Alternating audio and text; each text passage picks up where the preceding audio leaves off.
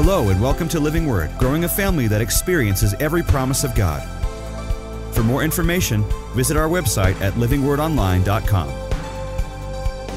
You know, I was reading through Acts, and one thing that really has struck me this time as I've been reading through Acts is just how bold the leaders of God were in that time.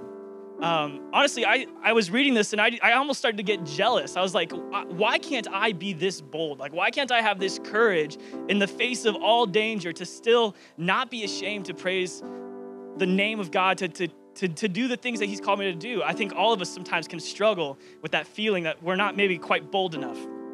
And I mean, me naturally, I'm not very bold, right? Just the other week, my wife and I were at the Home Depot because that's the only place you can go these days. And we were just trying to pick out some paint to paint above our fireplace. And my wife comes to me, she's like, so do you want ombre blue or midnight blue? And I was like, I can't choose. This is too hard of a choice. Like, I need to do some research. I need to go through some model homes. You know what? Give me a week. I'll think this through, and then I can decide whether I want these two shades of blue.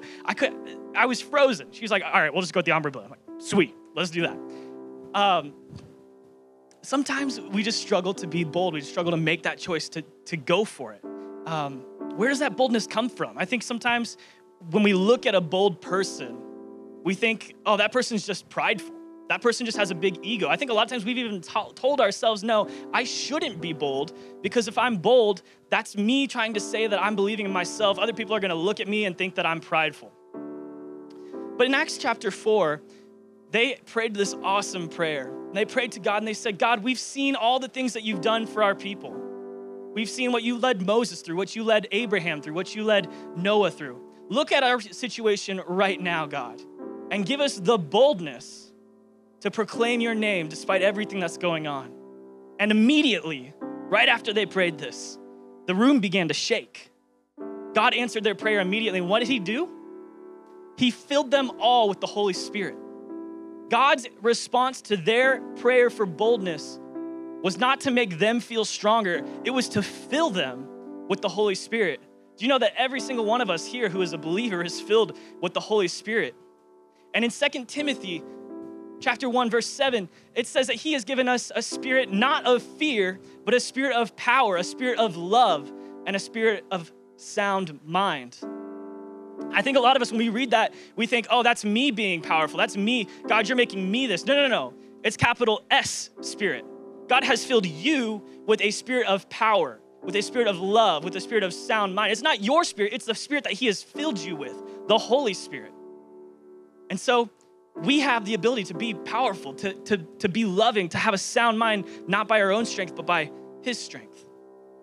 So what about humility? What about all these things that I've heard during my life about how I'm supposed to be humble, about how I'm supposed to put myself down, how I should just not put my beliefs on other people. Instead, I should just kind of keep to myself. Well, if you look at that word humility, something really powerful that you can hold on to. The word humility doesn't mean to put yourself down.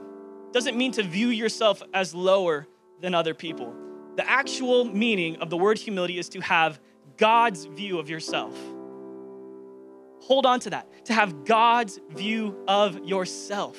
You know, I don't think there's a single one of us here that could say that we have as high a view of ourselves as God has for you. God views you so much higher than you view yourself. So if we want to be humble, get this, if we want to live in humility, we actually need to be a whole lot more bold, because God has filled you with power. God has filled you with love. God has filled you with a sound mind, so that when we want to be humble, if we want to view ourselves the right way, we need to be bold. We don't need to be silent Christians, right? Let's not live a silent life. Let's not live a life that says, I'm just gonna go with the flow. Let's not just live a life that says, I'm gonna allow things to come on me and I'm not gonna do anything about it. No, God has filled you with power. He's filled you with a spirit that allows you to be bold. So let us be bold together. Amen. Well, thanks so much for tuning in today. And don't forget about our daily Bible study. You can just go to YouTube and type in Daily Bible Study and find us. Doing morning scripture, we pray every day. But right now we want to say a prayer with you. If there's anyone that's watching this that's never received Jesus and you're not sure what eternity looks like for you if you were to face eternity, you can have that secured right now, because the good news is God gave his one and only Son as a free gift for your salvation. You just put your faith in him. So repeat this prayer after me. Dear Father God, I ask you to forgive me of my sin. And Jesus, I believe in you. I believe you're the Son of God who died for sin and rose from the dead. Be my Lord and baptize me in your Holy Spirit. In Jesus' name, amen. If you said that prayer, find a church, find something close, and get in church. Be there every single week. We need to be under a new message, and we need to be around some new people. God bless you.